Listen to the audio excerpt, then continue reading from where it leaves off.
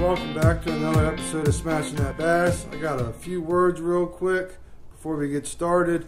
Thank all you guys for subscribing that have subscribed lately. Really appreciate it. And thank you to all my subscribers that have been with me for a while. Thanks for the comments and everything. Keeps me going. I'm glad you guys enjoying the videos. That's awesome. So this video will be the last bait I painted and a few clips from my 2021 first fishing trip up the street at a pond near my house. Another thing, I got a really cool blow up in this video of two bass at the same time going after bait fish blowing up on top of the water. This is going to be epic. Thank you guys again. Let's get started. Today I'm going to be painting a shallow water jerkbait from CEDAR Run Outdoors. It's pretty wide. I've never seen a jerkbait this wide.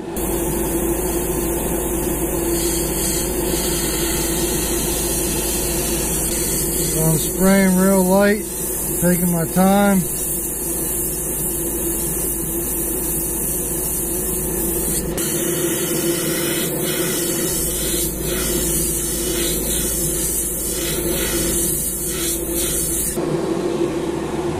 I got a little bit more overspray than I really intended to on the side.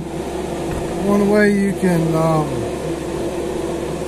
fix that is by just taking a little bit of airbrush cleaner and a Q-tip. Just put one drop on it. You don't want to make it real wet. You don't want it to go into the actual paint job that you did on top. But you just take that lightly and just kind of rub away at it. What I'm going to do now is just kind of like a little, I don't know what you want to call it, like a little space here between the eyes and the gill. I'm just going to kind of lightly spray some of this. I'm not going to make it as dark as the top.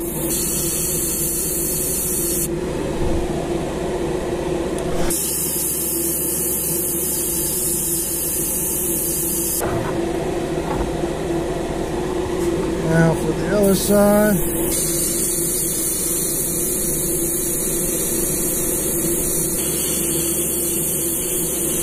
I think I'm going to spray along the back too.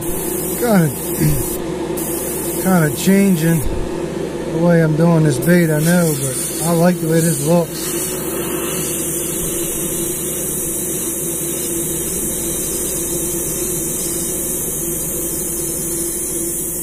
Let's hit the other side.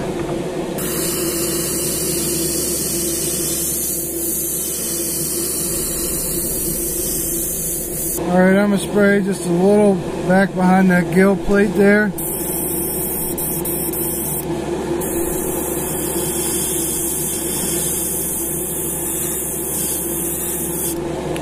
going to be it. Just a very light coat. I'll do the same thing on the other side here in a minute. I'll do the same thing here.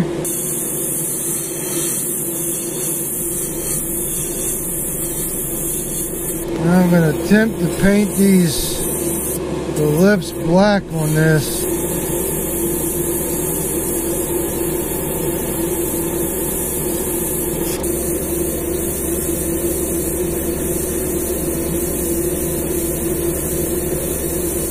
Alright, here we go with the pearl white.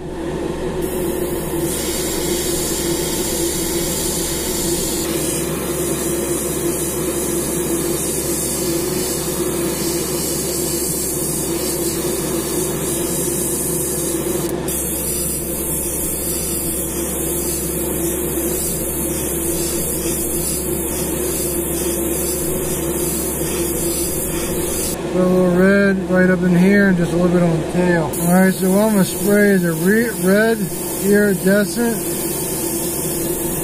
Just a little bit on the back.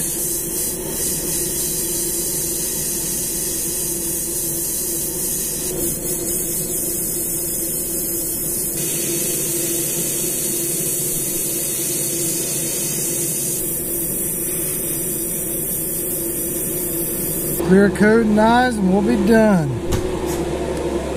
So I don't really have the right eyes for this, so I'm just going to make something work.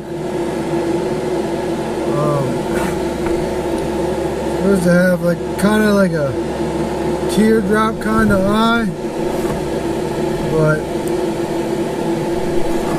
as said, I don't have them. I forgot to order them when I ordered this bait, as you can tell there. I'm just going to throw in a regular 5mm eye, and I think that would be sufficient enough for me.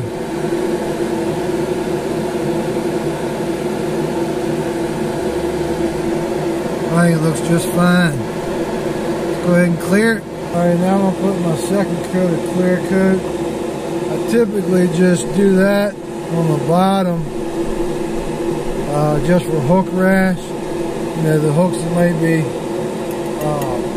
scratching the bottom. Sometimes I'll do the whole bait as I'm doing now. Just depends on how I'm feeling.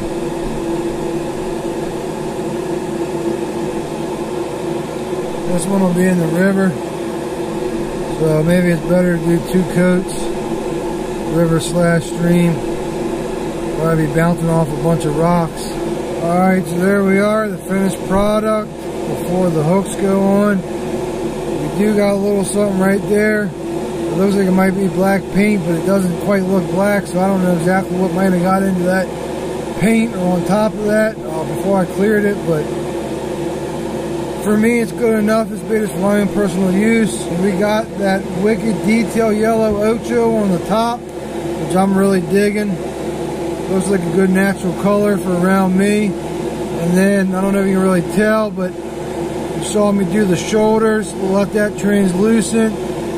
So that's looking real good on both sides. Really digging that, you can see it there. And then we did the black lips. And then we went ahead, did that pearl bottom. Not sure if that's really showing up in the camera on the bottom, but that flash on that side should be showing. That nice little flash there. You can really see that. And then we did the iridescent red on the tail and up here on the, right underneath the throat.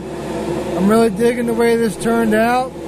I really like these translucent type baits. I think they wind up looking pretty good, look a little bit more natural with the translucency in it. As you can see my hand back there behind it. So, really digging it. Ooh. I think that was bass. Can't tell.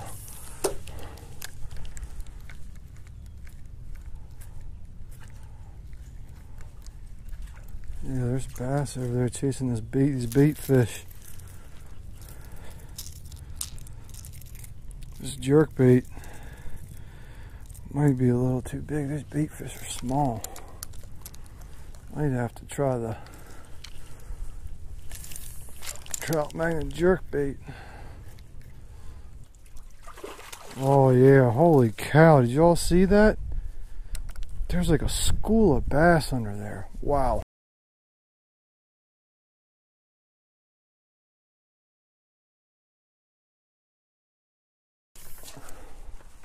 Alright, we got up under there. Let's see, let it sit for a second. Ooh, there's one. Yep, got him. They're up under that dock for sure. On that custom painted jerkbait, got our first bass on our first custom jerkbait we started throwing. Nothing real massive, but looks like this might be a keeper jerkbait color that I painted. Sweet. So I was finding my bass underneath all the bridges / kind of next to them. They were feeding on the bait fish, which were the crappie. This fish here bit right where it drops off, right next to the bridge / under it. He just nails this crankbait. I'm only using 6-pound line. That's just kind of the rod I had with me for that little light crankbait. Crankbait's not real heavy, but he's running, as you can see. He pulled out some good drag and kind of tired out real quick. He's a much better fish than the first one. I only caught 2 today. I did see quite a few bass underneath his bridge previously. They just weren't willing to commit. It didn't seem like. I threw a couple different style jerk baits. I threw a couple different style crankbaits. I did try finesse. They seemed like they didn't even want the finesse worm. So I just kind of gave up for the day. I was out pretty much all day and all evening with 2 fish, but you know, sometimes it's just the way it goes.